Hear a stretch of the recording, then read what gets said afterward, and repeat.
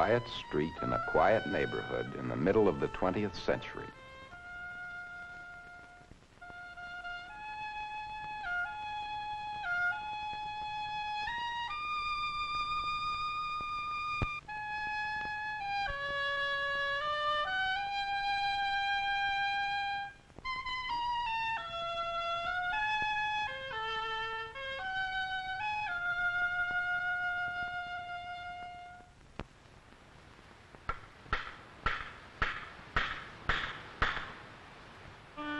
When you look for a house, what are you looking for? What do you see? Where people lived in square, fine, ample houses, the ferocious slums.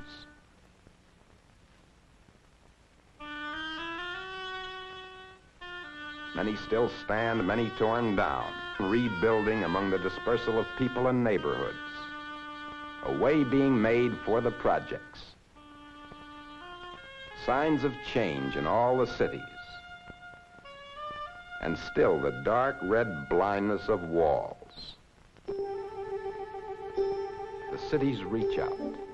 The ghettos burst open after a long while. Ghettos of every kind. Old borders into the sunny, branchy section, pushing out to the new country, waiting raw for the builders. Some of us still live in uniformity, but the sifting has begun. And when you look further, when you look for a house, you see the city's reach. What are you looking for? A place to live. Your warmth, your love, your work, your rest from work, your quiet and the sounds you like, your privacy, your friends, a good place for children, a place to grow in, easy to keep clean, a place we can afford, the right place for us. And even from the car, we try to guess. What is there for us? Who lives behind these doors? On this quiet street, who lives here? Could this be it? This one?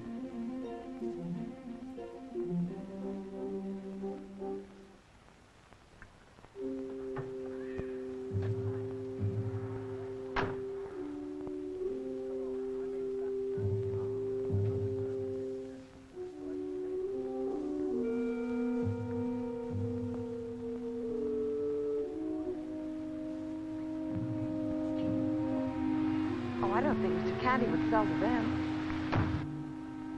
Take another look.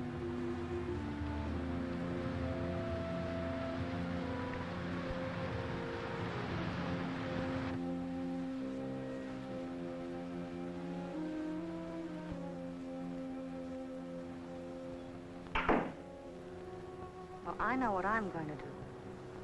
I'm going to get Dick on the phone right away. Nice streets in a nice neighborhood where things are taken care of well. Why do people come here? All the regular reasons.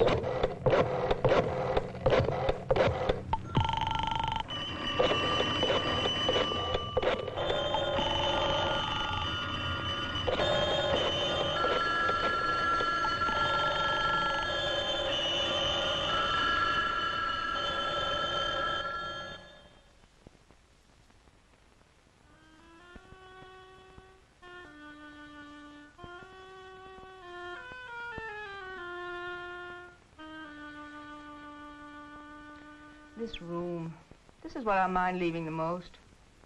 So many little things. Bob seeing Ginny in her wedding dress here for the first time. That night we got back from the hospital after little Laurie was born. Suddenly we were grandparents. Christmases, birthdays. Don't you feel that way about the room? Oh, of course you don't. Sure I do. Well, tonight, when I was burning the leaves, I felt that again. Not just about the room or the house, but the whole neighborhood.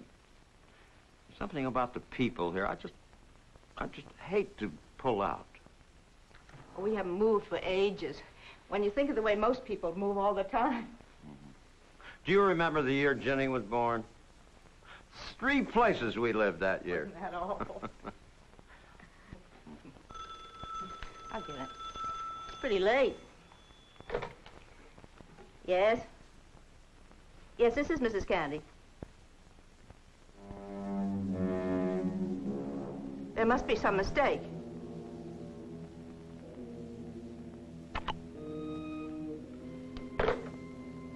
Ed, it was about those people that were here today. You mean because of... I knew it. I knew it the minute they got out of that car. I know somebody was going to throw a fit. But who in God's name would do a thing like that? Oh, you're really very upset, aren't you? Can I get you something? Maybe just a bath. Was it that bad? Worse.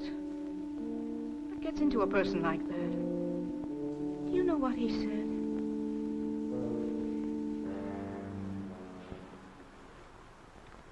Hello, Tom. How have you been? Fine, Ed. You? No complaints. By the way, Tom, you going to the lodge meeting Thursday? Always do, don't I? Well, is there anything the matter? I just don't understand you, Ed. You've always been a pretty regular guy. A credit to the neighborhood, too. I'm the same guy I've always been. There's something bothering you. Why don't you just say it? Same thing's bothering a lot of people. I guess we didn't know you as well as we thought. Get to the point, Tom. Come on, Ed, don't pretend you don't understand. Nobody's going to get away with the stuff you're trying to hand out. Now, look here. You look here. Nobody's threatening you.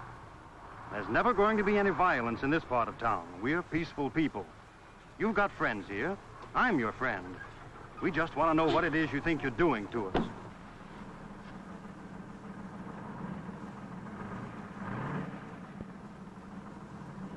A quiet street, a quiet neighborhood.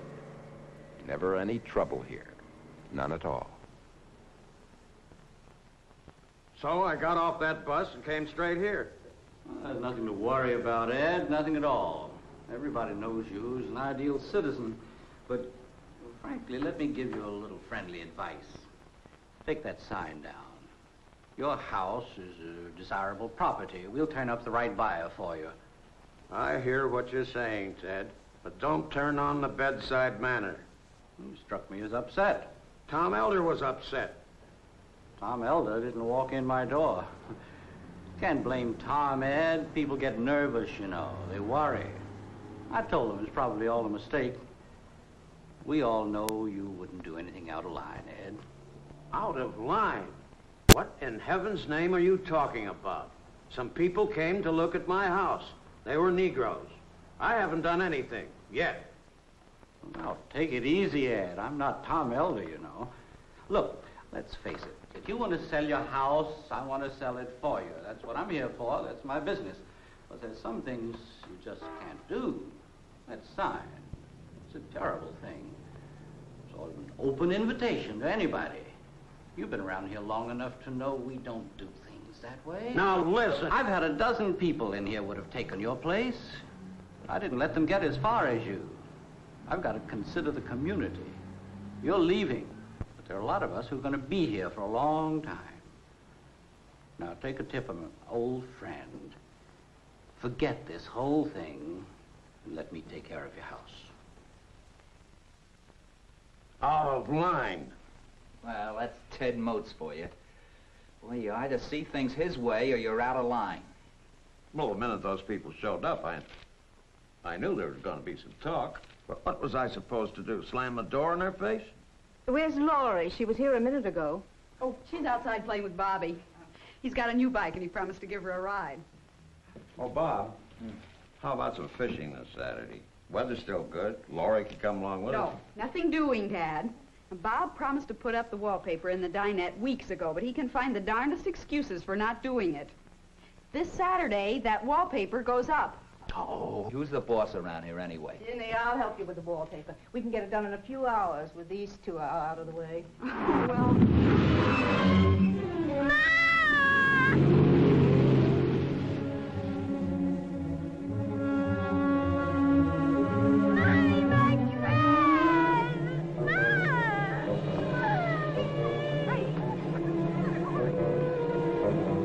Never to be the same again. At the first sign of the first family entering, the street responds with the old questions. Why do they go where they're not wanted? Why in a neighborhood like this? Now the old cries, running the place down and values down, wanting our girls. Now images rise up. Riots at night, murder, rape, images of violation, fears that lie deep in people's lives. And a man stands suddenly alone.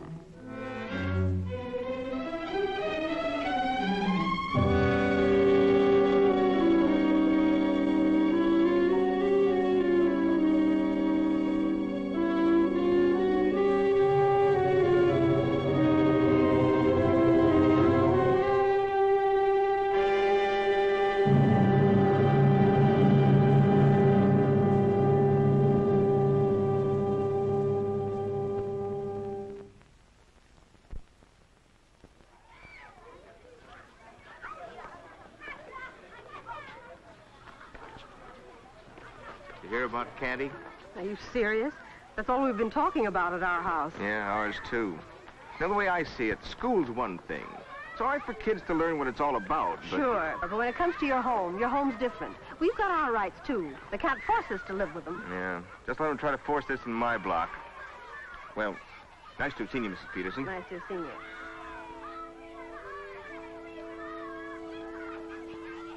They play. They play. And of course, they're all different. But what does it mean when one level is kept? One color, one group.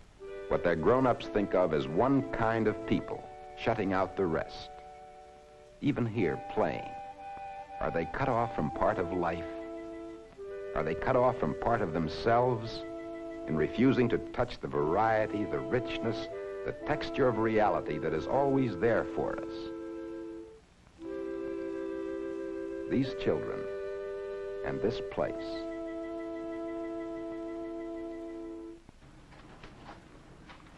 If Candy goes through with this, land values around here won't be worth a plug nickel. Do you know what he's provoked around here? I've heard that some young idiots thought they had to protect the honor of the community. Just what Ed's done, I don't know. Well, if you want to hide your head, okay. But I can't. I've had a steady stream of complaints since we opened this morning. That's good, Ted. Shows a fine spirit. That paint splashing was a real violation of this place. When I saw it this morning, I was pretty upset. No, Ralph. Complaints against Candy. I see.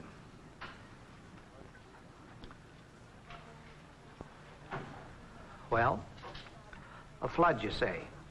From whom? Well, maybe I exaggerated. Tom Elder, very substantial. Elder. Anyone else? Miss Wesser. Yes. Well, we've both known Miss Wesser for years. What did she say? Well, it wasn't so much what she said. When you're dealing with complaints, it's precisely that. Just what did Miss Wesser say? She said she couldn't stand the smell. Listen, I've got nothing against those people, but why go looking for trouble? Property values in this neighborhood will go to pot if we don't stop what Candy's doing. Now, look, Ted. I'm a practical man. You don't work for this bank very long unless you are. I have to talk to you from two positions. From my own and from the bank's. They're not necessarily the same. We can't have people like Tom Elder and Miss Wesser throwing us into a panic. Land values don't have to go down. Not if the people in the community act like they believe in themselves. No. Here's an article reported in the New York Times which says that the official organization of home appraisal experts finds that land values actually have gone up in this type of situation. Oh, come on now, Ralph. You can do anything with figures, you know that. The important thing is we don't want anything like that to happen here. I've got 2 daughters, you know. What's the point, Ted? Well, I'd like the bank to get word around that... No, strike that out. I hope that you and the bank will reach a policy decision on real estate loans that will reassure the homeowners of this community, and the merchants, and the service companies. That's quite a package. Look, Ted, you know I don't make the decisions around here. I'll tell you what. I'll call downtown and see what they say. Well...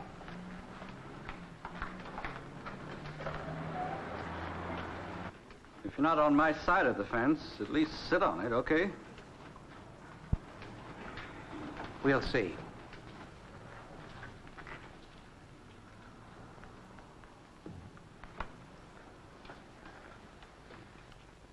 It's hard to know what's right and what's wrong.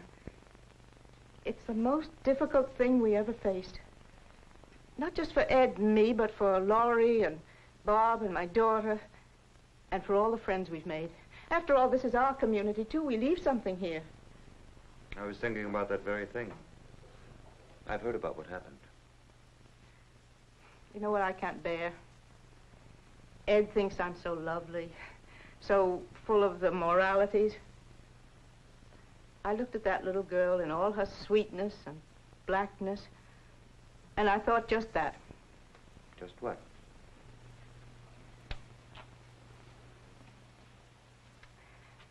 Black. That's what I thought. Black, like them, I thought. And everything I'd heard as a child came back to me. Don't go near one. Don't go into cellars, even with one you know. You'll be killed. You'll be lying in a ditch dead. You'll be worse. But that stain was black. They're not really black, are they? When I looked out of the window and that car drove up and he got out, I thought, no. You know how I was brought up, narrow. No evil, but not much good, as a matter of fact. Not much soul, and no visible body. No poverty. Just enormous blinders of very good material. So something in me went, no. I was shocked at myself. What would you say that was?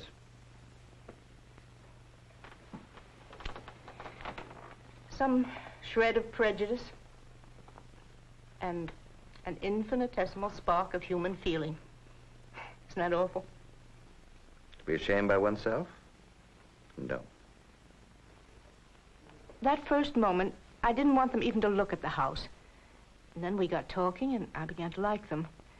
After all, it's a house that they want and that they can afford. And then, when I tried to clean Laurie's dress, something happened. I want them to have the house. That's the first awful thing you've said, Carol. But I want them to be like anybody else. They'll have a house they want and can pay for. The reason. The fact that it's your anger, your resentment of what happened to Laurie, your hatred that's inviting them to live here. It's not a motive. Yes, I see. How does the church stand on this? Where do you stand? The church sees it as a challenge. We have a chance here to affirm our deepest beliefs in the Spirit, in the variousness of man and the unity of the Spirit. But not all the church thinks this way. No, not all. But enough of us. Take a look at this, Carol. It's a declaration of conscience, a statement of basic principles used as a focal point by those people in a community who refuse to allow ignorance and fear and hate to wreck their neighborhood. Now, this problem is the greatest challenge the church has had to meet in a long time. It's not always easy meeting challenges, but this sort of thing can help us to meet our responsibility. It's a place to begin. Sit down, Ted. I'll stand, Ralph. Well, what's the answer? You understand this is an informal statement. It also may be taken as a statement of bank policy. It is concerned only with that aspect of the problem, if it is a problem, that affects us as a financial institution. This bank is in the business of making sound loans properly secured. Period. Sound loans. What does that mean? If this happens here, there won't be many loans worth making, and you know it. I think there will. And there are others in the community who think so, too. In my experience, the question of whether a man pays his debts has nothing to do with the color of his skin or where he came from. You know what'll happen? What, in your opinion? Opinion, this is a fact. The better element will leave. We'll have a slum on our hands. Ted, I think that depends on us. All right, Ralph. Now we know where we stand. You go ahead and talk about bank policy, but I'll tell you one thing. Once something like this gets started, you don't stop it. And if anybody around here is going to sell any real estate, it's going to be Ted Moose.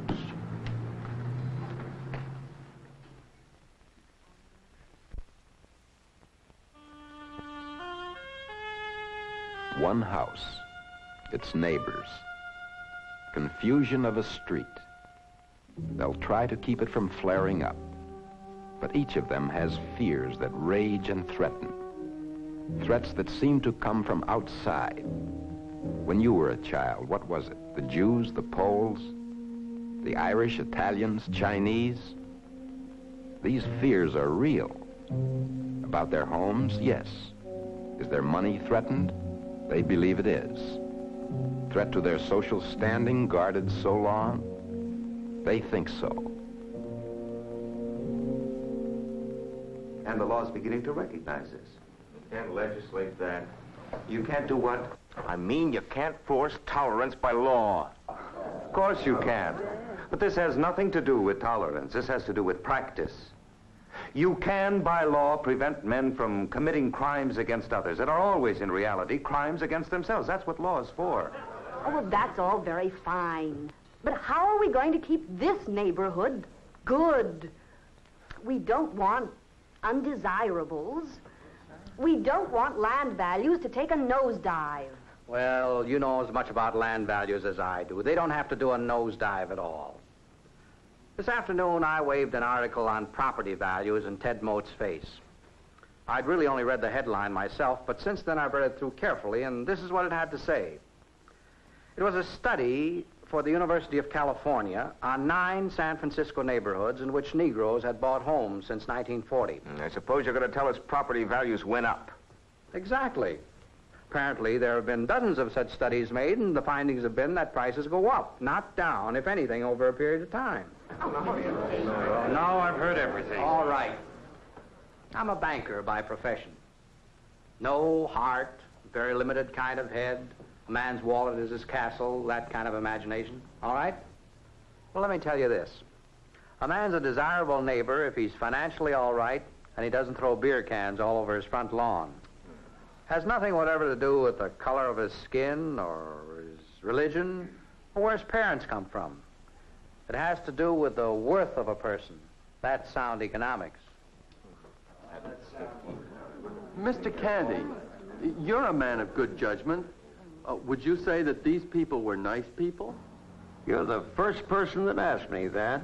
Yes, they were nice people. Candy, what are you trying to do to us? What grudge got you going against this place anyway? Look, if anybody's damaging this community, it's not Ed Candy. I'm leaving. We've been at this for 2 hours, and all I know is we're not getting anywhere. All right, Tom. Half the community is ready to pull out, and nobody wants to do anything about Just it. a second, Tom. What's been happening here has happened before in other places. It's always to somebody's advantage to stir things up. It's an old game that Ted Moats played here today. That's Ted Moats. It's not the whole real estate profession. What happens here, or anywhere, is completely a matter of how people handle themselves. When they act like human beings, the values are as sound as, well, a silver dollar. Ted Moat's figures show different. He spent the afternoon going up and down Elm Street ringing doorbells, literally giving a sales talk. Some of the signs are out already. Sure. And Ted's got 10 new clients and maybe 10 new commissions. Mr. Yates, Mr. Hibner, couldn't you walk up and down Elm Street and tell them that? Well, what we might do, too, is put out our own signs.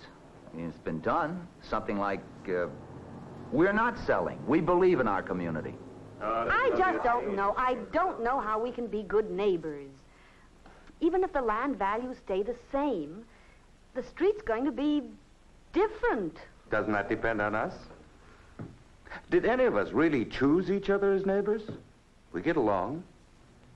But how long can we keep the door closed without locking ourselves in?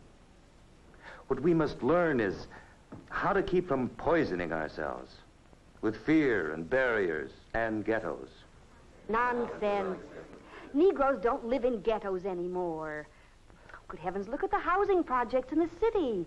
They're not ghettos. Of course they are. Any place where a human being is shut in or shut out because of the color of his skin is a ghetto, in the real sense of the word. I know that now. I guess I knew it all along, just didn't think much about it, though. But they are ghettos.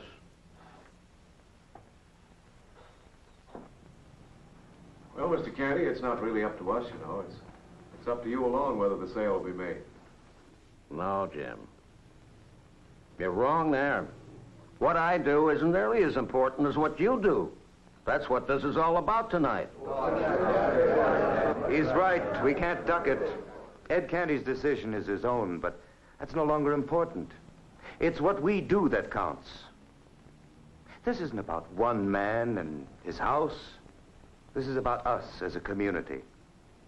And it has to be fought out in the white communities, in the white people, each in himself. Now it's been said, the community is engaged. As we move toward this beginning, there's a quickening of pace. You can see it right here in these people as they begin to face up to their problem.